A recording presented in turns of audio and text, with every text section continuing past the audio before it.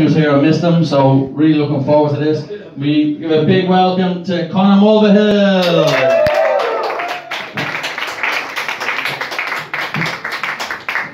Thanks, Stephen.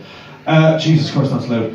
I was thinking there recently about, how has the influx of immigrants over the last few years, last 2 decades, changed Irish culture and background.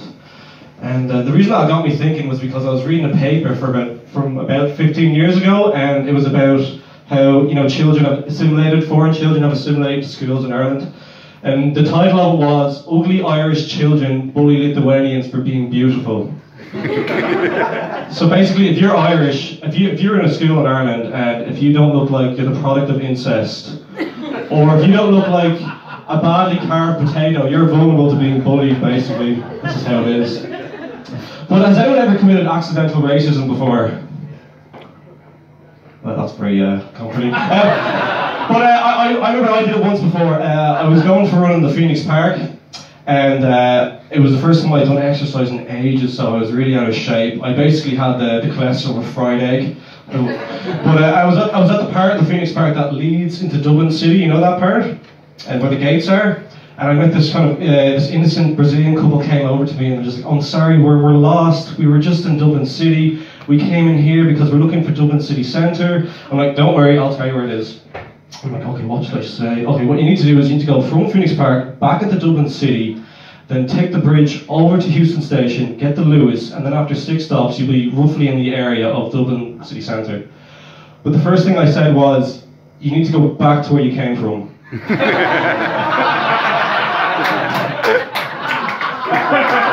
And then they ran away.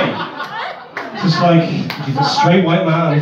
Can't do anything nice without being called racist. That's just how things are. So has anyone heard that story about, the 12 Thai children that they went missing in a cave, and people thought they were dead, but then they ended up turning up? That was a great story, wasn't it? It was just like, suddenly we thought they were dead, and then suddenly they were alive, and this amazing rescue operation. It was really great outcome to it. I can't wait to see the Hollywood movie version of it with an all-white cast. I hear Scarlett Johansson's going to play Thai Boy #5.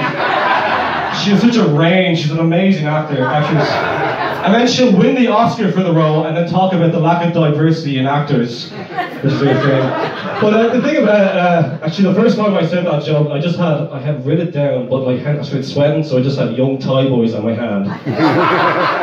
And then I was arrested for human trafficking, so... But the thing about Scarlett Johansson, she's always considered at the forefront of whitewashing in Hollywood. And I don't agree with that at all. I think she'll be great in her new film. She's going to be the protagonist for a biopic about Oprah Winfrey, so that should be good. So recently, it wasn't recently, about a year ago, I managed to slip a disc in my back. It was really bad. I was walking around at a 90-degree angle, and I looked like an evil scientist assistant. I wasn't getting paid for it. But I went to a physio and I was just like, "Can you help me? I'm absolutely fucked."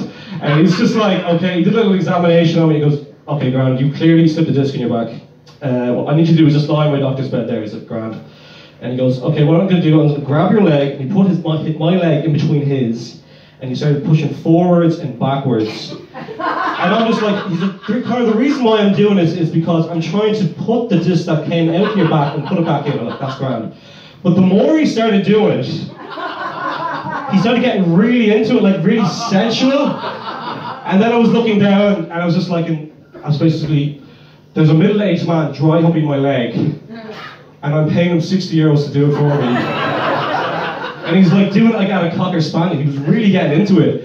And I'm just like, what do I do? Do I give him eye contact? Do I tell him how great he's doing? What's the protocol for this? And then after a while, I was kind of getting into it myself because my back started feeling better. And then just suddenly he stopped, and I was a bit disappointed. I thought it would have lasted longer. But when I did finally finish, he just kind of kicked me out suddenly, and he didn't even buy me breakfast afterwards. Let's go, fucking man. Where am I next? Okay. So recently I was at a bit of a career crossroads. I didn't really know what I wanted to do with myself in my life. I wasn't really happy with the job I was in. I was thinking about possibly, you know, being a social media influencer, you know, but in my case, instead of creating content and media, or content and videos, I just send threatening letters to hotel managers and their staff to give me free shit or give them bad reviews. And then I thought a great job for me is like, have you ever watched that show To Catch a Predator before? No. Basically, it's a show with a reporter called Chris Hansen, and what they do is, it's in America, and what they do is they use a decoy to lure a paedophile or a sexual offender into a house. And I was thinking to myself, I would make an amazing 13-year-old child decoy. So I was thinking I would do something around the lines of, you know, the paedophile would come into the house and I'd be there just like shouting down, I'm just getting out of the shower, make yourself at home. I'll meet you in the jacuzzi. And then Chris Hansen goes, okay, you're fucked now. But, you know, after a long day, you know, I'd come home, I'd put my gigantic lolly down,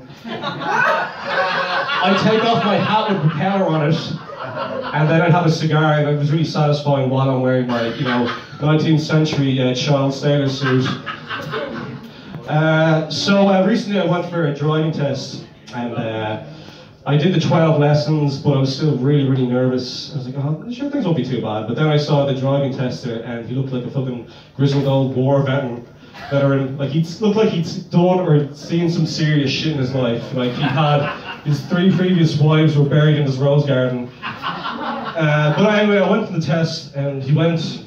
We checked the car, checked the inside, everything was grand, and then we drove off. And then about 5 minutes into it, I don't know if I hit it accidentally or there was something wrong with the car, but the back wiper kept on going, and I didn't know how to stop it because of nerves.